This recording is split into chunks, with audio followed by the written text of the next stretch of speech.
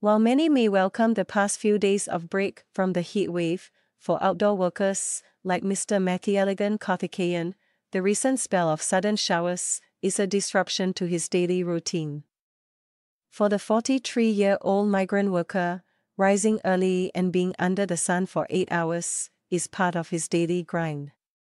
9 of his 14 years in Singapore have been spent working for City Art Creation, where he has helped to build more than 100 playgrounds in housing estates, parks and shopping centres.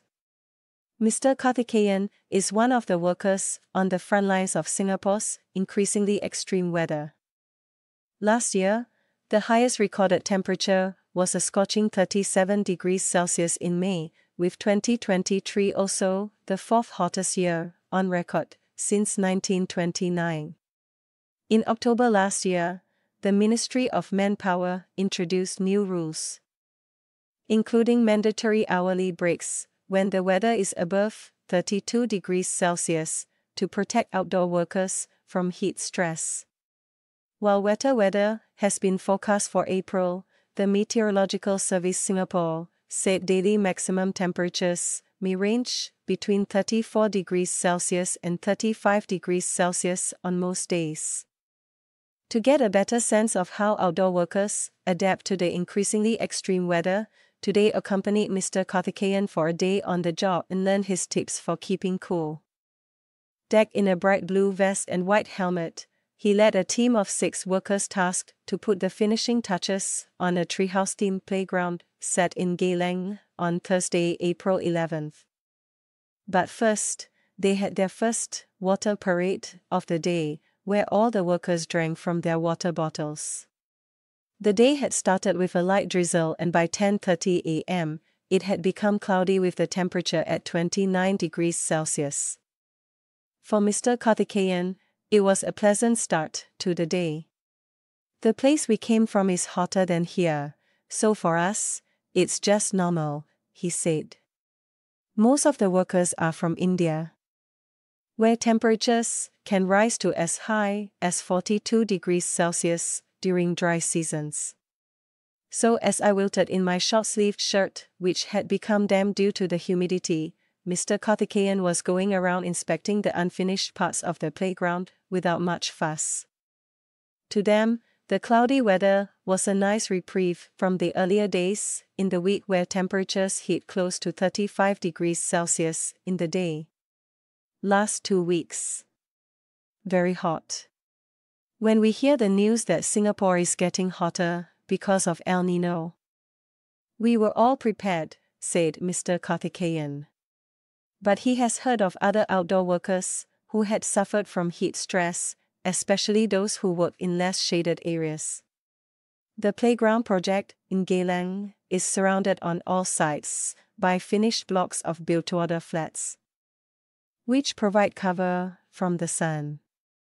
When we go to the new sites, there is no building, it's totally open space, so there is no shade for the whole day, said Mr. Karthikeyan, who recalled one park playground site that was very open. Soon it was time for another water break. They do this every hour, Mr. Karthikeyan, calling the workers together and cajoling them to drink more. Some of them don't like to drink water. I don't think everyone is used to drinking more water every day, and they don't know if what they drink is enough or not, he said. As a team lead, he has to take photos of their water parades and send them to his bosses as proof that they are adhering to this safety regulation.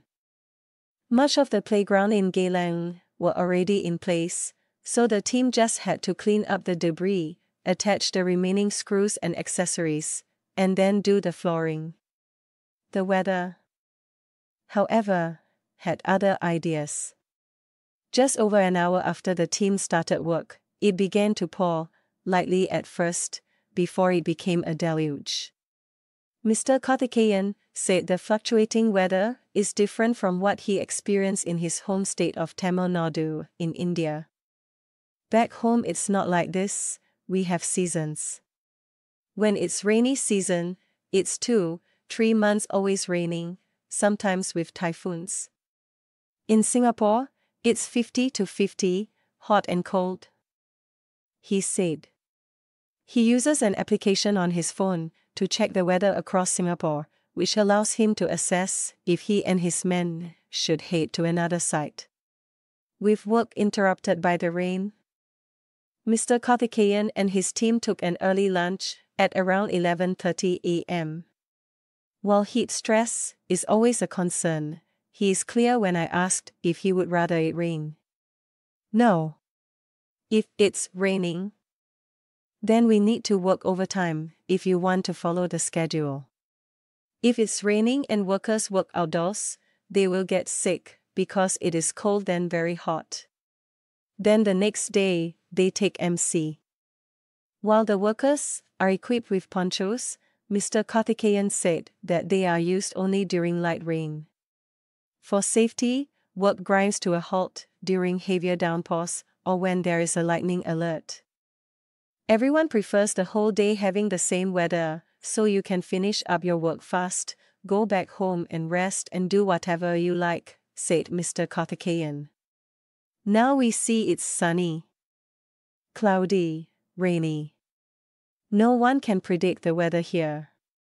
Mr. Karthikeyan is prepared for all eventualities. He has in his bag a fresh set of clothes to change into after working up a sweat or being caught in the rain. Gloves are also essential to protect workers' hands from getting burnt, as their tools and the playgrounds can become hot to the touch by the afternoon after being exposed to the sun. Mr. Karthikeyan showed me his tricks for keeping cool. He would wear a long-sleeve cotton shirt and a hat under his helmet to protect from the sun's glare on hotter days. What he eats also matters. As a sweet treat and means to beat the heat, he has arranged for slices of watermelon for the workers' tea break at 3 p.m. For those who want to work outside, make sure to wear fully covered clothes. Drink plenty of water. Eat some fruits, like papaya, watermelon, not durian, he advised with a smile.